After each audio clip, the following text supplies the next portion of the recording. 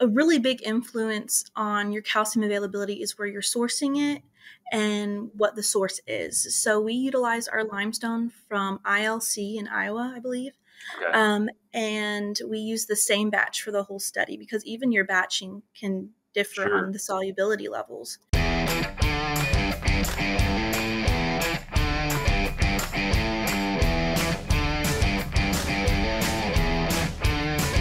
Hello, everyone. Welcome to another episode of the Poultry Nutrition Blackbelt Podcast, where we bring you the latest in poultry nutrition research and industry trends. My name is Sam Rochel. I'm one of the co-hosts of the podcast, joining from Auburn University. And today I'll be talking with a graduate student who I've kind of known over the years through conferences and different interactions, Charis Waters at Mississippi State University. She's midway through her PhD program and going to talk to us a little bit about some of the laying hen work. So thanks for joining, Charis. I look forward to the conversation today. And I know you've done like some work on laying hens, particularly looking at calcium supplementation and laying hens. Can you walk us through kind of the design of the research we're going to discuss today and the approach you've taken? Absolutely, yes. So for my master's program, I was very interested in the research for limestone, particle size, and different inclusion, as well as that Phytase supplementation as they go hand in hand. And so for that study, we had it broken down into two phases. We had our post-peak production and late lay. And so we'll really talk about the post-peak production today, but what that looked like was a 40 to 60 week trial, so 20 weeks total. Mm-hmm. And those birds, again, were entering their post-peak production. So they were kind of on the downside of their hen day egg production and kind of what that looked like. So for that study, we utilized incomplete block design with 7 treatments, and we had 2 factors. The 2 factors included limestone ratios at a 60-40 coarse and fine ratio, and then an 85-15, so 85 coarse, 15 fine. And the second factor looked at different inclusion levels of phytase, and so we had 0 FTUs, 400 FTUs, which we used as our standard, and then a 1,500 FTUs, which we used as our higher inclusion of phytase. And so that's kind of what that looked like. We had 560 laying hens, again, at the post-peak of their production. And from there, we just monitored daily hen day egg production. We had a pretty strict feeding schedule of 100 grams of feed per bird per day. So that was pretty intense, but it was very insightful. And then we looked at our egg quality every 5 weeks just to kind of measure any impacts that those factors had. And then from there, at the end of that phase, we looked at an ostial breakdown from the gizzard and ileum. We looked at bone health through micro-CT structure, as well as standard bone ash and bone breaking strength. So that's kind of just a big overview of what this really long 20-week study looked like. Okay, great. Yeah, a lot of work, a lot of actual farm labor feeding these birds, and then, a comprehensive set of measurements, which I know that when you do a trial like this, you want to collect all the data you can to get a complete picture and really get the best ROI for what it takes to run these types of laying hen experiments, which not many people are doing. So really appreciate your efforts on that. So you mentioned one of the main factors was the particle size on the different proportions of the coarse and the fine. Were those your coarse and fine? Were those different limestone sources, or was that the same limestone source that you altered the particle size on? Great question. So a really big influence on your calcium availability is where you're sourcing it and what the source is. So we utilize our limestone from ILC in Iowa, I believe. Okay. And we use the same batch for the whole study because even your batching can differ on the solubility levels. So we use the same batch of bone and shell builder, so our coarse limestone, which was between 2 to 4 millimeters in size. And then we used Unical M, I believe, which is a really fine particle size. It's between 0 and 2 millimeters. So those were the particle sizes, and we use the same batch for the whole study so we could minimize any influence from batching. Yeah, makes sense. So you've got those with the different levels of phytase supplementation. So, I mean, what were the key findings of these different treatments on egg quality, production, and those types of things? We had lots of very interesting interactions, some main effects from both Phytase and Limestone.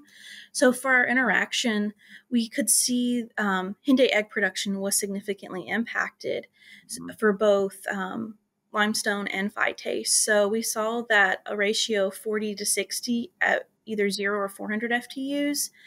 We saw an increase in hen day egg production of about 1%, which is pretty major, especially when you're looking at the lifespan of a bird. Yeah. For those interactions, we really saw a big impact on hen day egg production, in which Limestone ratio 40 to 60 at either 0 or 400 FTUs increased hen day egg production of about 1%, which percent doesn't seem like a lot in the grand scheme of things, but if you look at the production of the whole bird, 1% for the whole cycle, especially of a post-peak stage, is pretty major, especially for a producer. And we could possibly contribute this to the impact of calcium within the bird at that time. It could be due to imbalances or malabsorptions from those sources. And studies have shown that if imbalances occur, especially for calcium, it could influence pituitary glands. And so that can influence the luteinizing hormone or follicle stimulating hormone, so that they're not reaching that maturity as quick. So they're not going to produce those follicles in time to have a egg a day type situation. So that's what we saw for hen day egg production, which was pretty interesting. Yeah, very nice. And so what about on the effects of phytase? So we know that, superdosing or higher levels of phytase is pretty common. What did you see that, or how did you see that impact, performance, the inositol breakdown, bone quality, and those measurements? So overall, we did not see what we anticipated to see for our superdose level, especially whenever you look at broiler studies, you see these major benefits whenever you include a superdose. And with laying hens, we're not quite sure what that superdose level is at this time. We have other studies being conducted elsewhere, kind of looking into those higher levels. But for our 1,500 FTUs, we didn't see any major significance for bone ash or bone breaking strength, but we did start to see a lot of influence due to bone microstructure or micro CT. And so that's kind of a little bit more introspective when you're looking at the individual medullary, cortical, and trabecular bones. And then we also saw influence in bone mineral content. And we saw that there was an increase in manganese and zinc. And this studies have shown within like fish that these minerals can be liberated more whenever you include a higher level.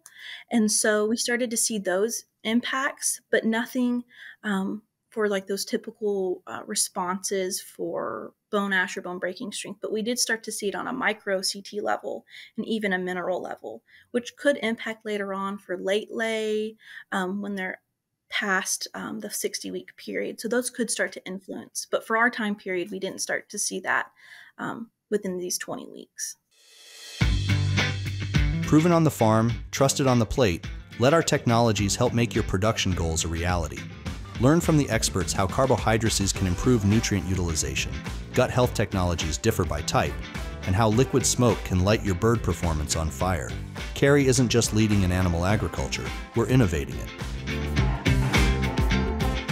Yeah, that makes sense. And just to be clear, this was the additional phytase was still at the same level of calcium and phosphorus, or was there any adjustment in the levels to account for the higher phytase? We used matrix credits to account for that extra phytase inclusion due to the liberation of that phosphorus. Okay. And so we try to make sure that each diet maintained the same available phosphorus and calcium throughout. Okay. So we did apply those credits to kind of help maintain similarity throughout those different treatments. Okay, so yeah, you did have a higher credit for the higher phytase compared with the Yes. 400. Okay, so a lot of work, a lot of interesting findings, on different measurements. With all this, what would you say kind of your future recommendations around particle size and phytase? Do you have any concrete recommendations based on your data? I don't have any concrete information, but I do think we're in the right direction of what we're looking at. Sure. Again, we're not 100% on what the superdose level is for laying hens right now. We're seeing that 400 or 1,500 might not be what we consider a superdose level at this time. So I do think additional research in looking at maybe higher levels for that phytase inclusion. And again, for inositol levels, we did see within the study that we had a higher breakdown of those lower esters of IP4 and IP3s when we did provide 1500 FTUs, which is great. So we could maybe kind of understand that, yes, it's breaking down those esters at a lower level, so you're liberating more phosphorus. And what could that mean for later durations of 60 weeks to 80-week birds? And then we can also look at that limestone ratio inclusion. So again, as those birds are aging, they're needing more coarse calcium in their diet so those eggshells can be properly formed during the dark hours or when they're not eating. And so maybe 85 to 15 is, of course, to fine is too much. So maybe it could be 80 or 70, which I believe in the management guide is a 70-30 when they're around 70 to 80 weeks. So maybe just looking at these two factors more specifically and maybe adjusting them in other studies to see if we do see the improvement we're looking for or if we're where we're needing to be at this time. No, it makes sense. I think you make a good point about, not seeing some of the responses that you see in the literature around broilers with superdosing, because, in that case, the bone growth and development is so rapid. And so they're so sensitive. Whereas in the laying hens, you're having these change in bone to supply the egg, but it's certainly not as dramatic as in a immature bird and what you're seeing there. So I think it's, you're doing important work on understanding what to even look for.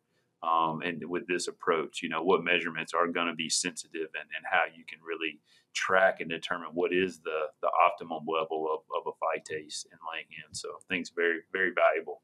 Absolutely. Yes. Thank you so much. Well, hey, thanks again for joining. Look forward to hearing more about the work that you're doing. We were just talking before we started the recording that we'll see each other at IPSF here in a couple of weeks after the time of this recording. So hope to learn more about what you're doing there. So thanks again for your time.